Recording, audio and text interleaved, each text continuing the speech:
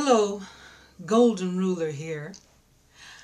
Some parents feel that, that whole process of parenting is like drug withdrawal. Drug facts, alcohol facts, facts about depression describe a lot of what overwhelmed parenting looks like. Anxiety, restlessness, irritability, insomnia, confusion, hyper-vigilance, disorientation, acute psychotic behavior, and that's the sober parent. Now, imagine how intense this all is for the child of a parent who's a heavy drinker or on drugs.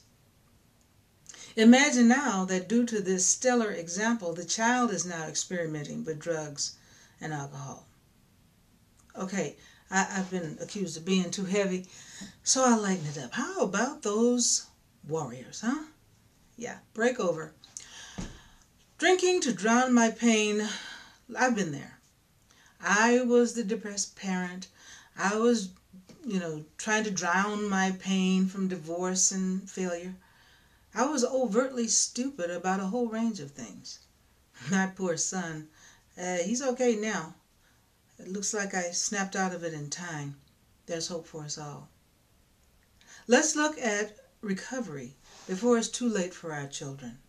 If your child is still below the age of 2, you could do a complete cleanup and they'd never know the difference. No one said that parenting would be easy. Fine jewels are pressed from the greatest of heat and pressure.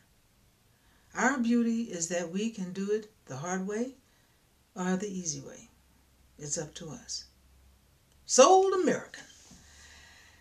Tell me, what demons are you protecting at the expense of your children?